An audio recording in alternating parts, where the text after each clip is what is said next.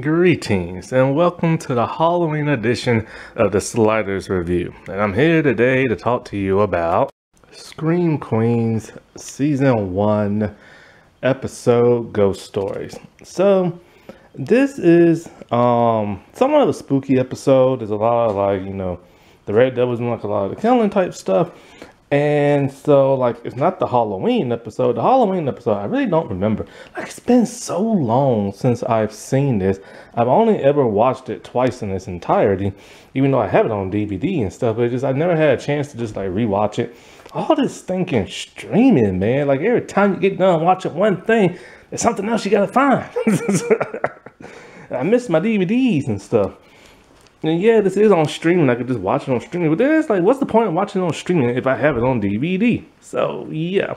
So, I know it's not Halloween no more. I know it's not October no more. But I still got a lot of crap to put out for Halloween. So, yeah, you're going to be seeing a lot of stuff during December, January, maybe even February. Pushing out stuff for, Halloween and stuff.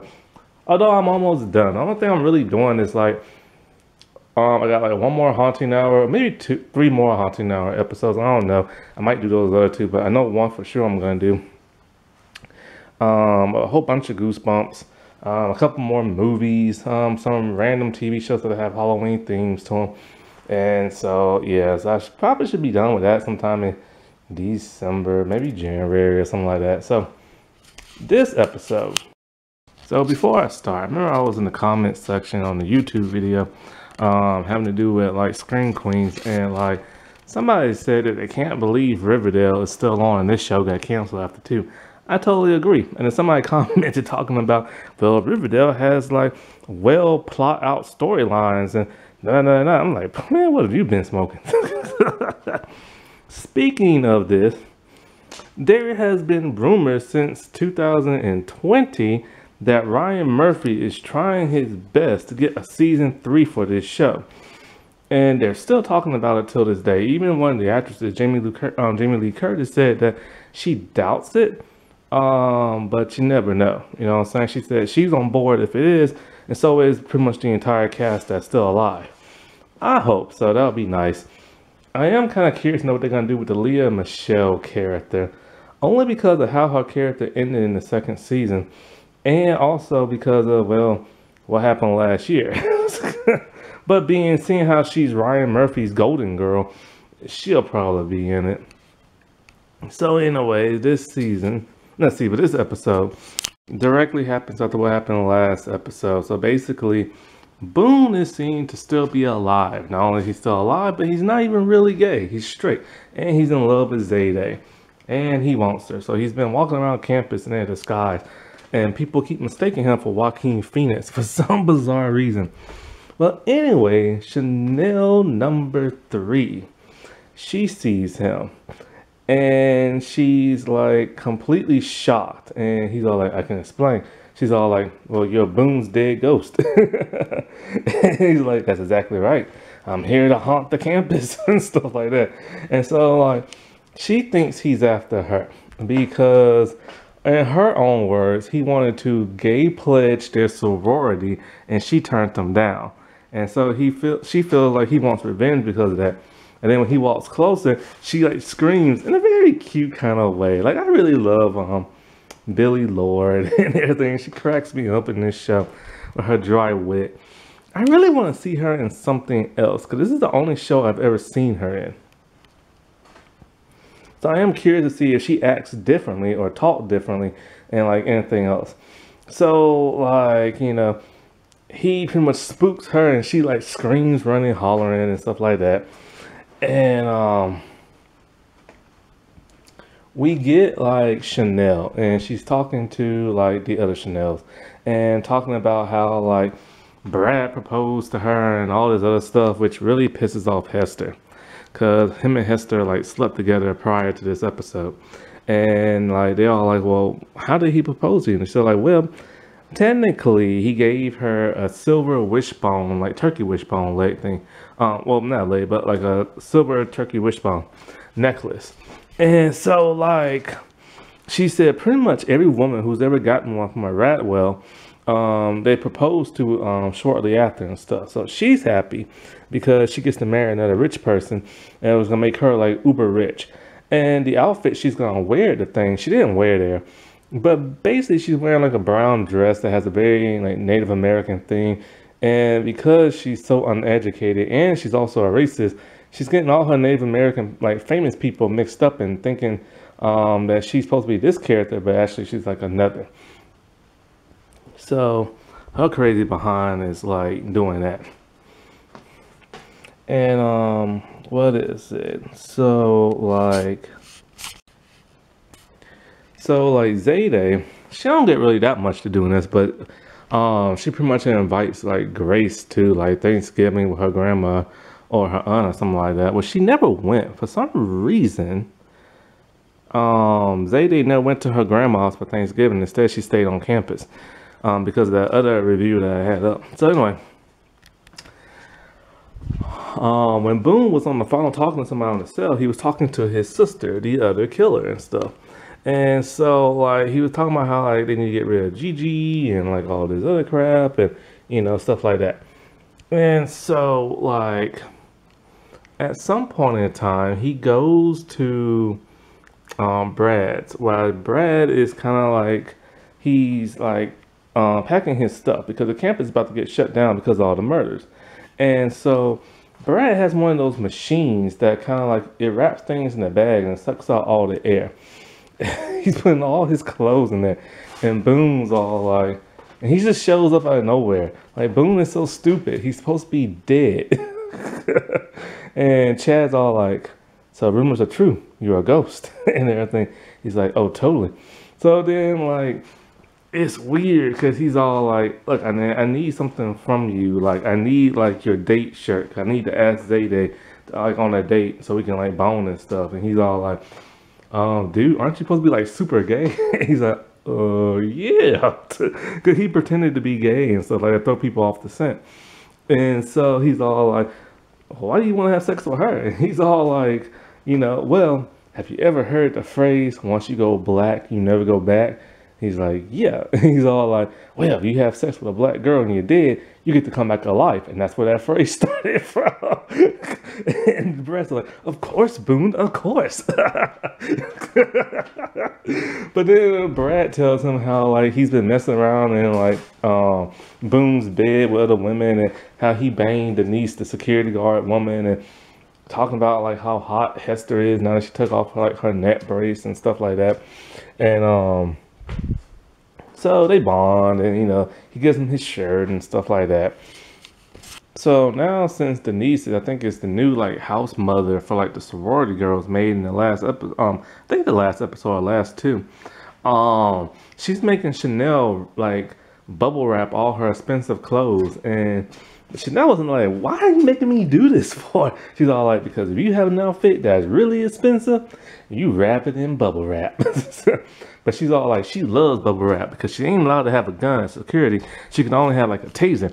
And what she does with the bubble wrap is she points her finger like a gun, and then she just pops it, and then it makes that gun noise. When she does it 3 times, it freaks out Chanel number 3. To where Chanel number 3 is all like, I can't take it no more. I have to tell you the truth. I met the ghost of dead gay Boone. And like, they're all like, there's no such thing as ghosts. And she's like, yes it is. Then how would you expect me to meet the dead ghost of dead gay Boone?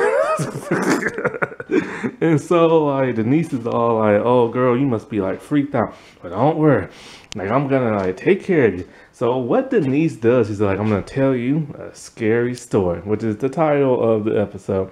Because she said, whenever Denise is scared, thinking somebody's gonna break into her place, she tells herself a scary story. And then she's so freaked out by the scary story, she's no longer scared about nobody breaking into her place.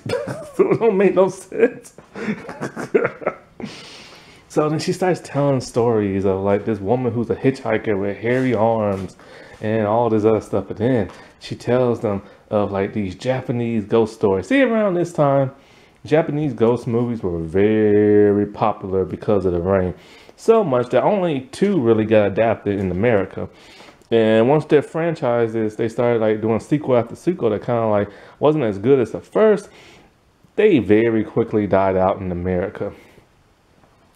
And so like she was telling them the ghost story of this one ghost. I think it's called like the Kappa ghost, something like that, I can't remember. But it lives down in the sewer, right? And so like, and the setting's in a Japanese like building, so it's like an Asian girl, and she's wearing like one of those like school outfits, and you know the room is very out in like an Asian decor and everything, right? So she goes over to the toilet and then she sits on it, and it's like this monstrous little freaky ghost thing that lives inside the toilet because it lives down in the sewer. And it waits for you to sit on the toilet. Then it grabs you by your vajayjay and it pulls you down into the sewer. And then we see the girl, her legs go flying up in the air. She goes straight down the toilet. And then she's all like, but I have another good story. And I forget the name of this one too. But this one has to be called the Red Cloak. Basically, it's a killer that wears a red cloak, and it waits for all the toilet paper to be nearly empty in the bathroom stall. And then when you go in there to pee, there's only 2 rolls of toilet paper. One's red and one's blue. And the killer ghost thing makes you decide. If you pick the red toilet paper, then what it does, it takes a knife and it slashes your throat. And then it makes it look like you're wearing a red cloak. But if you pick the blue toilet paper, then it strangles you to death to where you turn blue. Well, it makes it look like you're wearing a blue cloak. And so it freaks the girls out and everything. They're all like, stop telling ghost story. They're like, stop telling ghost story to do with the bathroom because I gotta pee. So the girls, like, they leave and everything. And Hester's just looking there sad, and Denise is all like, do you need another ghost story to make the heebie-jeebies go away? And Hester's like, yes, I'm very much enjoying myself. Hester's very weird. Let's just say that. Like, she's just strange and chaotic and stuff and bizarre. And so, like, that what really sucks about the Leah Michelle character, man. Like, God, why she have to be so, like, stupid and toxic and stuff? So anyway, the niece, she goes to use the actual restroom, and when she goes, all of a sudden the only toilet paper there is red and blue, and she's like, oh no, which one do I pick? See, the killer was in the room overhearing all this. Well, technically Boone was and everything. So oh, I forgot to mention, so at some point I am going to do like a review of this show. So even though there are 2 technically killers that are twins, because Boone has a sister, there's an accomplice killer as well. So there's 3. So anyway, but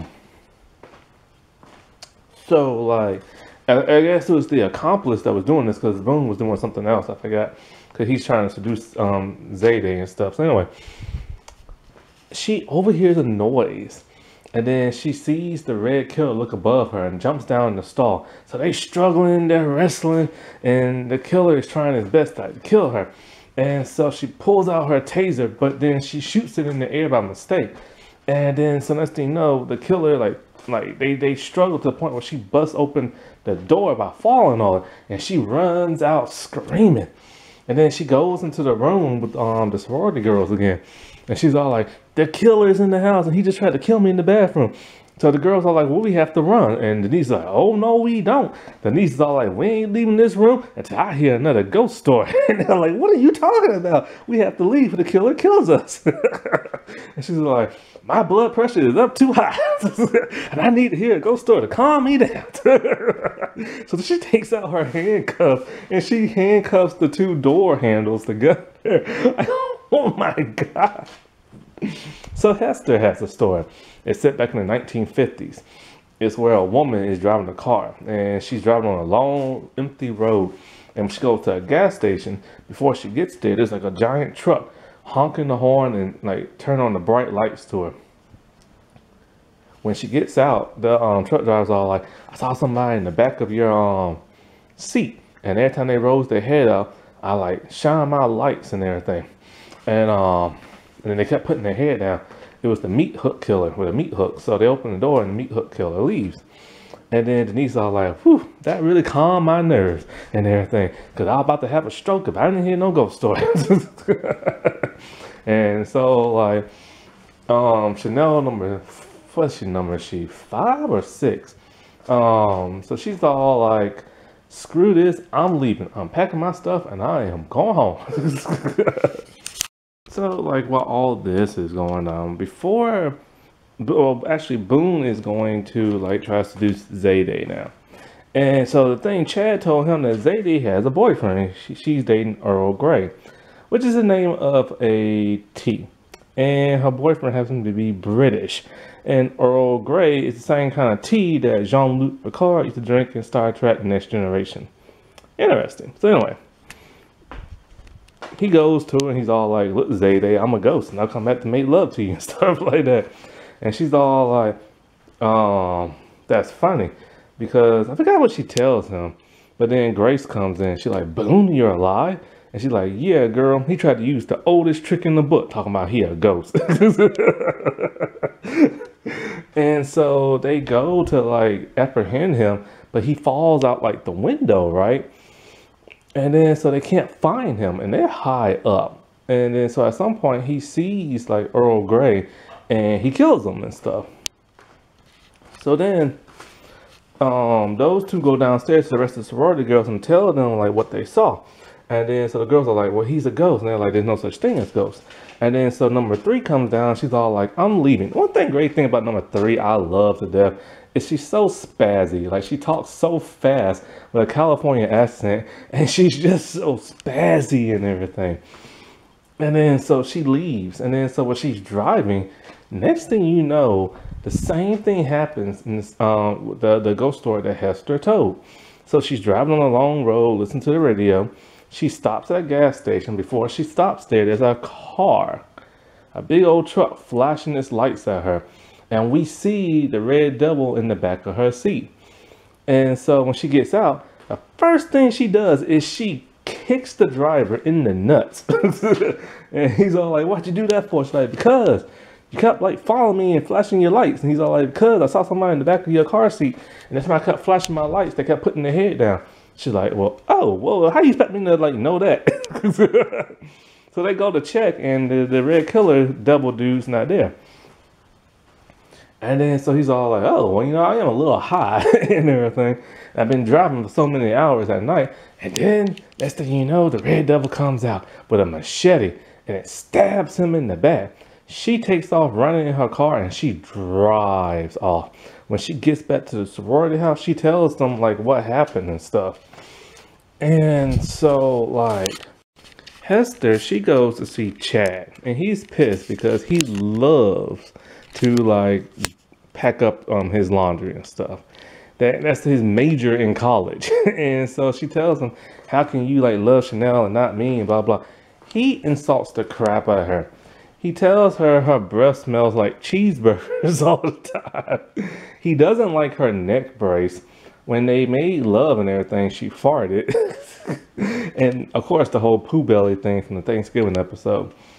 And so she walks away all creepy, talking about, like, oh, you will be mine and stuff like that. So then she goes back to the sorority house and she tells them that I'm pregnant with Chad's baby and blah, blah, blah, blah, blah. And, like, so this pisses off, of course, Chanel, because he constantly cheats on her with so many women, even Denise, like I said before. So Chanel goes to confront him, and he straight up confesses, and she's all like, you know Hester's pregnant, right? So he's sad and upset. He does not want to have a child with her. And he tells her straight up, you know, I'm going to have to marry her. That's just what my family members do when we knock up ugly girls and stuff. And she's all like, oh no, I will handle Hester and everything. And he's all like, handle how? And she's all like, what do you think? He's all like, Chanel, are you the killer? She's all like, well, I guess we'll find out. So one interesting thing that happens, that the dean has finally now called the cops. And the cops are so stupid. Like, the main cop is all like, you know, I think the reason why we can't catch this Boone killer is because he's a ghost. And so I've called, like, a ghost expert and everything like that. And so the dean's just like, you two are idiots. Y'all need to leave, because she had bone like the cop. And the sorority girls tell her straight up, you have done absolutely nothing. Like, you've been trying to shut our sorority down. 13 people have died in a month. And the woman hasn't done like anything and stuff. And so like they know they're gonna catch the kill, they have to do it like themselves, you know what I'm saying? So towards the end, we see Chanel talking to Hester, and the other Chanels are there.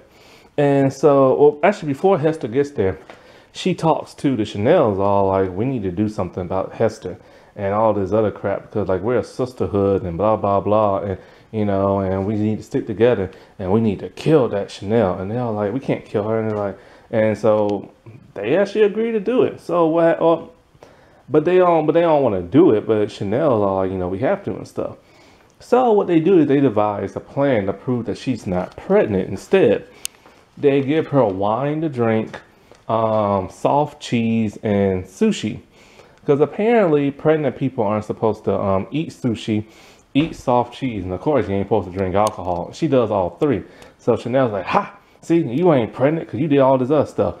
And then Hester's like, okay, fine, you got me. I'm not pregnant. But Chad doesn't need to know that, and he's going to marry me instead of you. So then Chanel gives Hester this big speech about like sisterhood and all this other stuff, and it makes like Hester happy. Only for Chanel to push her hard as she can down the steps, and then she just goes tumbling down, and then you hear like a crack towards her neck. But of course, she's alive because I already reviewed the next episode, the Thanksgiving episode. And so like Chanel tells the other Chanels, now let's go put her in the meat locker. Because pretty much so many people have died on that campus. So what Chanel just does is just puts them in the meat locker, hoping that the press and stuff won't find out. And so like, yeah, this is a weird, wacky, satire, dark comedy type show. It's hilarious. It is funny.